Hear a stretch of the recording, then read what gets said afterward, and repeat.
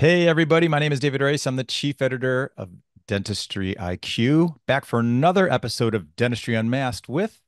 Hey everybody, Pamela Maragliano-Muniz. David, it's like Christmas in the summertime. I love presents. Love presents. Love them. We've Actually, got no. some good ones Love, too, right? A box of presents. So presents within a present. yes, and that's what I was going to say. I do love presents, but I really love good presents. And sometimes you get to your office and there's something waiting for you, and you're like, oh, what I get now? But then I do this. Can I do it? I'm going to do it. Yeah. And I'm like, ooh, there's definitely more than one thing in here. And Hmm. now I want to know what it is. And we got the same present. So we thought today we would crack her open and just talk about some of the things that we got and some of the products that we love. So, all Yeah. right, let's just like start with because any present you get right before you open it, you say thank you. Yes. Thank you, Clinician's Choice. This is really cool of you to send us this for us to assess, see what we love, provide honest feedback. That's the integrity level, and that's so valuable to myself, and I know to you too, Pam. It really is. And I think it's super cool that like they sent it. They're just like, here you go, give it a whirl. Like, let us know if you like it, don't like it. And it's like, there's like, they don't, they don't, they don't want anything in return. So we were like, let's just crack this box open and see what's there. So you want to go first? Yeah, is this like confession time too? Because like most times at Christmas time when I was a kid, I might have cracked open a present and then retaped it and resealed it. So Well, we have to can't be 100% off the cuff. So I kind of did the same, but I'm not going to lie. The only way I think I would have been happier with what's in this box is if Bob Margis himself jumped out of the box and was like, I'm going to show you how to use all these things. that'd be pretty cool. Not a cake though, Bob. Just a box with supplies, just to be crystal clear on that.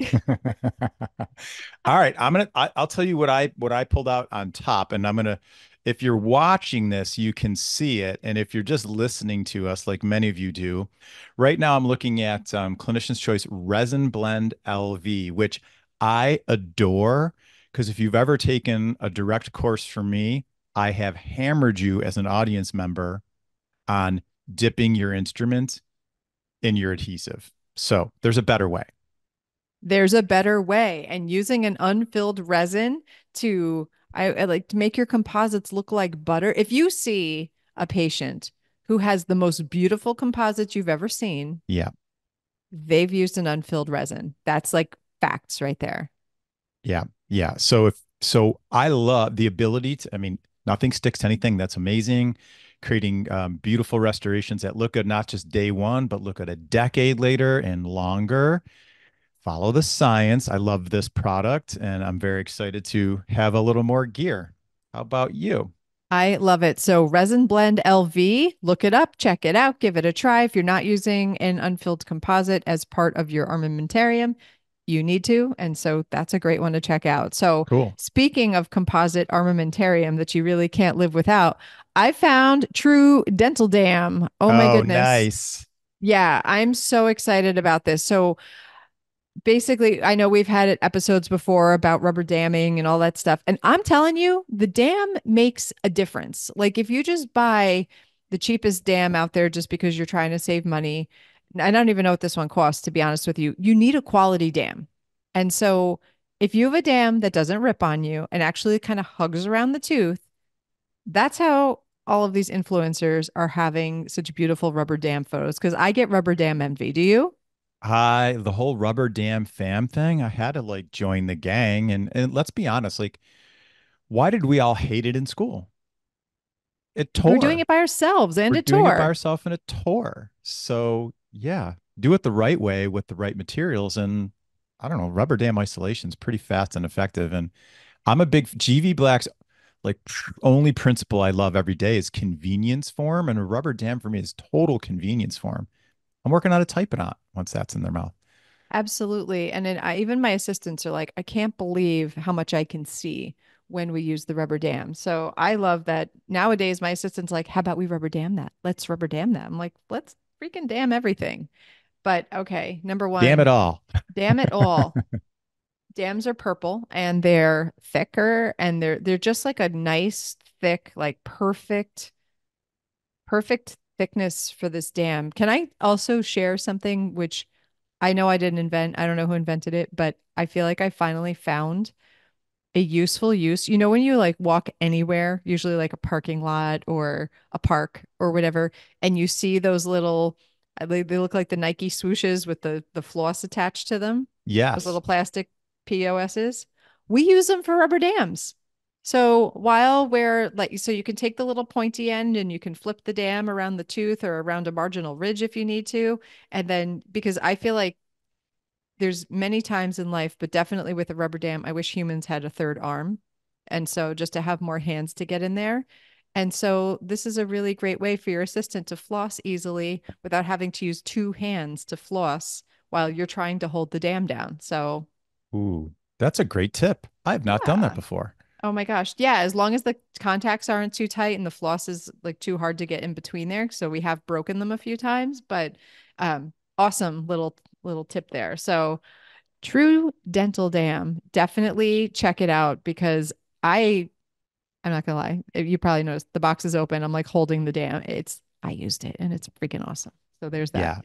Yeah. Yeah. And can I circle back on one more rubber dam point since everybody quits them after school? Yeah. Young dentists, one, do it. Just do it. Get in the habit of doing it. Train your team to do it with you so it's really, really fast, or train them to do it together and you walk in and it's finished, however you want to do that. And don't skimp on the number of teeth that you punch holes for to isolate, because what Pam shared earlier, the visibility you gain, it's that means we don't just punch one hole and work on one tooth, or two or three holes to work on one tooth. Like, give yourself some real isolation and field of view, and this dentistry thing gets a whole lot easier. I also find it interesting how many patients like it. I feel like in Yeah. dental school, patients they didn't have a choice because we didn't have a choice. Like Yep. everybody got a rubber dam. And then we think we're waiting for patients, like we explain it probably not in a great way. And we're like, we're going to do this like clunky, cumbersome thing. You want it? They're going to be like, no, I don't want that. But when you tell them it's going to help your bond better. It's going to help keep, debris out of their mouth, especially if Yeah. you're removing amalgam. Yep. And it's just going to help the whole process be cleaner and neater. Many patients are thrilled to have it. So I don't know. I think definitely try to get into that process there. So what's next? What did you find? All right. So, also very excited about this. I'm going to pop this up for those of you who are watching us. This is Dual Force. It's Clinician's Choice Sectional Matrix System. Without insulting anybody, I'm guessing almost everybody here, if not everybody here, is using a sectional matrix system compared to a circumferential system, with exceptions, and we can talk about those. But I'm totally pumped about this. I'm always exploring the best matrix systems out there to use because let's be honest, right? 80% of what the average, at least general dentist does, it's a posterior class two restoration. So I'd like the best gear. And they're also one of the most annoying things that we do. I don't know about you, but I mean, there's been plenty of times where even using a sectional matrix system where I'm working away and maybe my contact isn't as tight as I'd like it to be, or my contours aren't exactly what I want them to be. And there's certainly not, there's a one size fits most systems, but one size fits all, not always. And I also love here that they have different size wedges and they're like significantly different, the different wedges. So I feel like that gives us a lot of flexibility with the different types of restorations that we do. So I'm psyched about this. I also like the bands, how they have the two, I don't Yeah. even know what you want to call them. There's like the two rings around it. So I Yep. think it's going to not fatigue as quickly as some other bands that are out there.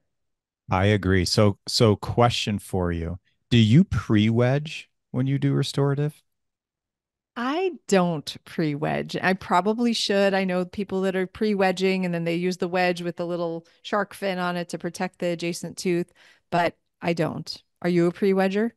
I became one, and I have to shout out Lee Brady for this. So, Pam and I are very fortunate, for those of you who've not met Lee, but we get to hang around really cool people all the time. So just post conference discussion, chilling out one day, and she started showing me like data on like the average tooth takes 3 to 4 minutes to actually gain true separation from the neighbor. I'm like, oh.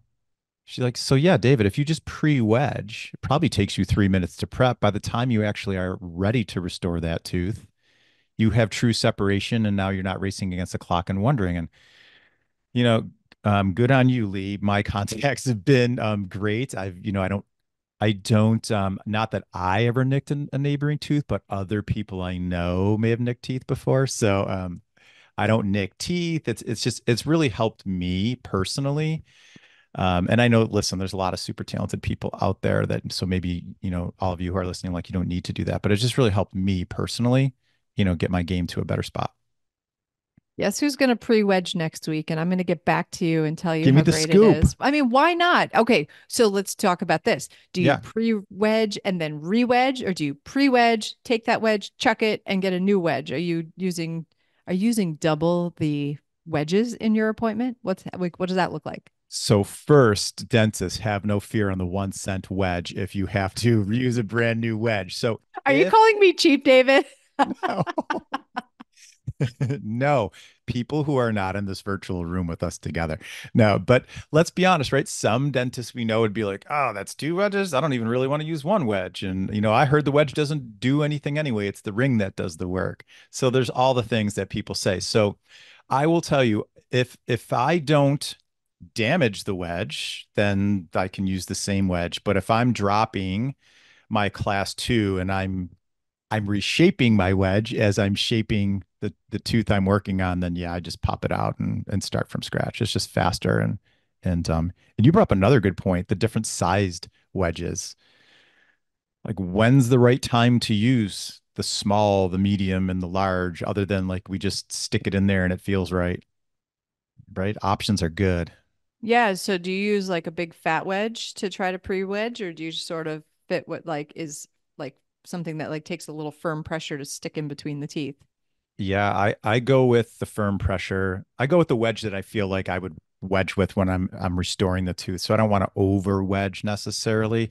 Because to your point, I've had light contacts too, but have you ever had when you're like, oh dear God, I think nobody's gonna ever be able to floss between these teeth. It's so tight. So I try to find that happy sweet spot. I love that. Yeah, I tell a joke. I'm always like, "Oh, no chicken here," and I just try to move on with my day. So I I love get it. that. You're like, that'll loosen up over time. It's gonna be fine. Yeah, you'll be fine. Keep flossing. It'll Yeah. it'll it'll wear itself out. Floss, don't floss, whatever. Yeah, it's all good. Water floss that shit. Anyway, here we go. We've got G5. So Ooh. yeah, so not everybody pre-treats their preparation. And I don't know about you, but I use desensitizer G5 glutaraldehyde based desensitizers on everything. I use them before I bond restorations, before I bond composites, crowns, temps. I mean, all of the things. Like, what are you doing? I'm a fan. I'm a raving fan, and for me, I'm less worried about the sensitivity because I feel like as a team we really are meticulous with our process. But that whole bond degradation thing, like that's a real thing. And if we want our restorations to last multiple decades, which direct composite can last 20 years, gang, um, that that is a big yes to that happening. I think it's, I mean, and I believe I'm guessing that this is probably an FDA thing that these materials are called a desensitizer because they're so much Yeah. more, right? Like Yeah. yes, they will help to desensitize your tooth. So if somebody has dental hypersensitivity, you can paint some of this on and usually they'll get immediate relief. So yes, that is a thing. But it also cleanses your preparation, right? Isn't antimicrobial? Yep. And so, I mean, it really does more than just desensitizes. So and it increases bond strength. So, I mean, I can't imagine bonding without having this as part of the steps.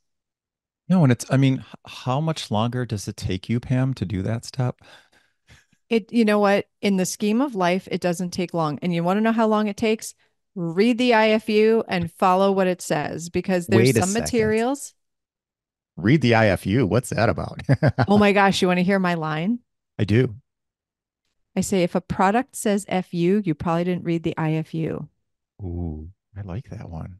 Thanks. I came up with that one myself. I Yeah. like So that. read the instructions for use because if you think a product doesn't work and you didn't read how to properly handle it, I mean, if you're just listening to this, I'm like giving you that eye, like it's your fault. Your You're fault. getting the stink eye right now, just to let Yeah, you know. some side eye. We'll give you a little side eye. So, yeah, so you definitely want to make this as part of what you're doing and also follow the IFU because I know that there's some materials that are 10 seconds. There's some that are a minute plus two applications of 1 minute. Yeah. And regardless, whichever one you use, G5 is bomb, but whichever one you choose to use it the way it's supposed to be handled. So there's that. Love. All right. I just randomly grabbed. So this is sort of the other side of that direct restoration. Like we're wrapping it up. Our contour looks pretty darn good. And we all know that biofilm is like the kiss of death. So we've got to polish these things really well. So I grabbed the ASAP, all surface access polishers are in my hand right now. And there's a lot to love, Pam. So go first because I've got like so many things I love about this. Oh my gosh, no, same. I remember seeing these polishers and I remember thinking, I don't know. I like a point. I like a cup. I don't know how I feel about these little feathers. Like, I'm not sure. Let me tell you, they're awesome. I love them for occlusal surfaces. I Yep. love them for anteriors. In fact, you put some loops on when you're removing, because I think one of the worst thing I hate, like I don't use hate that often, but one thing I hate is when I see a patient who had a careless orthodontist remove their attachments and you see like this swirl of diamond, like scratched of their enamel. It's so sad. You can literally, like, so you could take the bulk of an attachment off and make sure you're wearing high magnification, and you can use these and you can actually watch it take the composite and the bonding agent off the tooth. You can literally remove an attachment without damaging the enamel at all. So, I mean, gosh, these are like an absolute go-to for composite polishing. What say you? What say I? All right. So I love the two steps, the concept of pre-polish and then really fine polish. To me, it simplifies what we do. And if we're trying to really have like invisible speed, and that's really the game, right? We want these things to last. We don't want sensitivity, but I'm thinking like invisible speed when I'm doing a composite restoration. That means for me, I don't want 14 polishers in my system. I want to minimize what I need and need to stock. So I love the concept of, two steps, pre-polish, polish, go. And the data on how much less time it takes me to achieve a high gloss, it's like a half to a third of the time of most of the polishers on the market, which is, kind of a testament to the science that went into building these.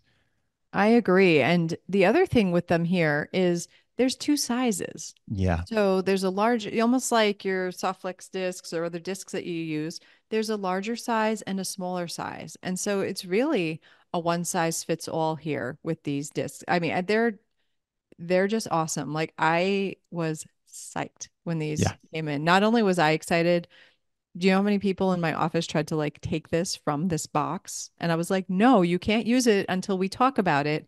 There And was so hand I slapping. know, oh, yeah. So I'm telling you, this is the first thing that's going to get plucked out when the box is fair game for everybody. Now, I know you said the two step, but then this little puppy showed up in the box and I actually had to take it out and use it. It's called Final Shine, All the right. I saw cotton. that. I okay. So you know how I love to complicate things, and I like more steps for me. Like more is more in many aspects of life, and I do like the two step, and that is my go-to, my standard way to go.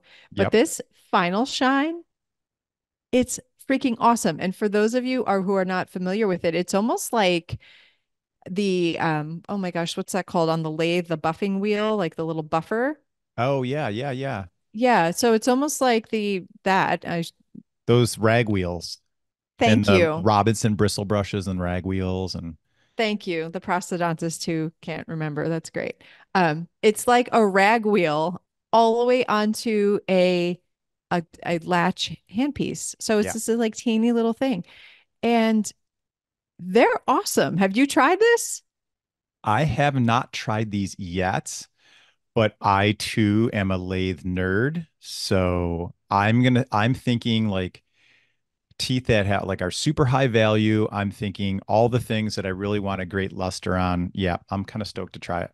Yeah, no, it's awesome. Beautiful for composite, beautiful for provisionals. For Yep. those of you that like to scratch up your composites for your perichymata and to have your, your different anatomy that you've built in and you don't want to ruin it once you've polished, these bad boys are phenomenal. So So you just super. totally redeemed yourself on forgetting ragwheel by bringing Perry Kamada into the conversation. I totally kept that in my back pocket just so y'all thought I wasn't a total dumbass after that. So thank you. I appreciate the acknowledgement. Love it. Oh my gosh. So, all right. I'm also very excited about these bad boys. Bob Margis talked about Evanes, Yes. the composite material, and we've got Evanes and Evanes Silk. Super excited. Talk about that one. Yeah, you know what? And again, conceptually, for me and systemization, like the give me simple dentin, give me simple enamels to work with. And in 9 out of 10 situations, I'm a happy guy and I can get harmony, then I'm in a really good place. And 1 out of 10 times I need to level up my game. As you know, Bob showed us a lot of simple ways to kind of marry this. Like, here's a dentin, here's some um, FX shade and then a little enamel and good to go. And I've seen hundreds and hundreds of cases that he's done. I'm like, that's got to be 7 shades. He's like, that's just 2 shades and a little FX color, Dave. I'm like, okay. It's an amazing thing that you can do with two shades. I'd say most of my composites are two shades. I used to try to complicate things way more in the past, and I didn't get as good results. And so when it comes to composite, I think there's a lot of great ones out there. There's a lot of really great ones out there, but a lot of it comes down to how it feels in your hands. And Yeah. so I love when my friends sit me down and tell me about a composite that I maybe didn't know of. Clinician's choice is a little interesting in the sense that you really only get them through Shine, right? So it's like in the US at least. And if you're not a Shine person, you might not even encounter them. But they're like a dark horse, right? Like they're just their products are so solid. And so I think especially when it comes to a universal composite, there's a lot of them out there and we have the luxury of picking the one that is like amazing in our hands. And so if you don't if you're not like in love with your whole heart with the composite you're using, give this guy a try because let me tell you, there's a lot of good ones out there, but this one, I love the handling of it. So I don't know. I don't know how you feel about it. It's new to me. To be honest with you, it's new to me. So I'm excited to try it and I'm with you. There's some strong players in our industry that consistently put out great stuff. So I am always excited to try something new and see how it feels and how it looks and how it handles. So good stuff No, ahead. All right, can I get super basic? basic away. This is most of you are going to think like, all right, right now this is max etch. So if you're watching and or listening, you're like, well, who the heck cares? It's phosphoric etch. It goes on teeth. It does what it does. But I know I have some things I love and not love so much. I'll try to remove the hate word. I wanted to say hate so bad, but that I hate about etch. So this is this is a really good one for me and how it handles. How about you, Pam? Same. I don't even know who makes it, but I used to be an associate in a practice that it was almost like they went to the Jersey Shore and mixed sand with their etch. And it like takes this crazy amount of hand strength to get this stuff to squirt out. And when it does, it's dry, it's like dumpy. And then like you're just trying to like rub this like sandy etch onto the tooth. And you're like, what even is this? Like, is this even doing anything? And so, like, thank God for universal adhesives because I'm sure that just wasn't good. So I'm all about like a nice, creamy etch that goes where you want it to go, doesn't go where you don't want it to go, and also works. So, yeah, no, I mean, we talk about our day and trying to make our day better, more simple, have systems in place.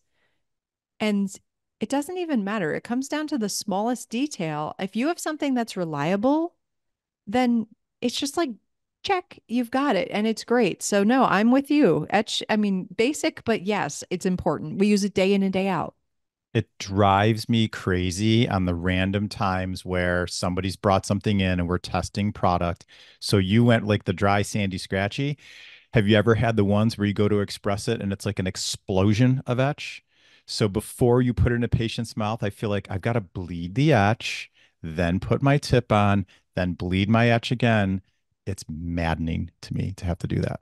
It's such a waste of time. No, I totally agree. And there's some etches where like you just start it and it like this weird, clear, light bluey liquid comes out before the etch actually does. And I'm like, what even is this? Like they don't tell you to shake it. So I mean it should be pretty ready to go. So Shaken, not no. stirred. Yeah, no, I think having like a solid etching system is key. I would also add that is it just me or is the syringe kind of big? I feel like Yeah, it's there's a lot of product in this one syringe. So I know that there's some out there where the syringes are kind of small. And so therefore you're going to blow through them really quickly. Like, hello, landfill. This, you're going to get a lot more with yeah. just a single purchase. I love that. I love that. And hello, big insert case where you're going through totally, you're inserting 12 veneers. I don't need to run out of etch. Like, No, right. And I don't need like all this stuff is very time sensitive. And somebody had to get up to get another tube or put another tip on a new one. I'm like, no, thank you. I think it impacts the Stressful. patient experience. I think it makes us look so ill prepared when we have to be like, Sabina, can you get me another etch? Like, I just feel like let's just have it all for that one appointment and have Yeah, it there. And we ready. don't want three or four, because if you have three or four syringes of etch, they're inevitably like half used, partially used, gone, whatever. Like, it's nice to have like just like The one thing potpourri. there. Oh, yeah. And you know what's funny? You said I'm going to start with something basic. We've probably spent more time on etch than we have on anything else. But you know what? We use it every single day. So kudos, clinician's choice. I think Max Etch it's good. So, I That's going to mean, be a winner. absolutely. So I've got one left. How about Yeah. you? That's it. What So do you we've have there? got MPA Universal, a light cure adhesive system. So there's a lot of ways to stick a restoration to a tooth. And it really, I think, depends upon you as a clinician and you as a practitioner and what works for you, and also your team. So I think simplifying the workflow, there's certainly value to it. You know, I don't know. I think, but making sure that you're using something that you can use on different types of restorations is super helpful. And, making it less difficult for your team to keep track of things. A universal adhesive is going to help with that. I totally agree. I think we, for all the right reasons, often underestimate how difficult what we do all day really is. And now imagine we've got, say, a brand new assistant whose everything is new and it's complicated for us. It's even more complicated for a brand new assistant or a brand new associate who's right out of dental school and just had limited experience with materials. And now we can have one universal adhesive instead of several products. And why is this one the best one for this situation, but not for this one? And it's simplification in our process is so important. I completely agree. And it's not lost on me that we were basically provided an entire workflow of materials from Clinician's Choice. And so I love using compatible materials too. So not that they're not compatible because you could use this adhesive with any composite in the market, but I I get super excited about a consistent workflow across the board. So I do try to kind of keep that similar. So I'm I don't want to say it. Like I want to go back to work. I love hanging out with you here, but I'm excited to get back to work and get in there and just kind of like clinician's choice it up and see what happens. We'll have to do like a follow-up. That'd be cool. Maybe we could do a follow-up and maybe it's just like a downloadable resource where it's like a couple cases that we used our presence to build.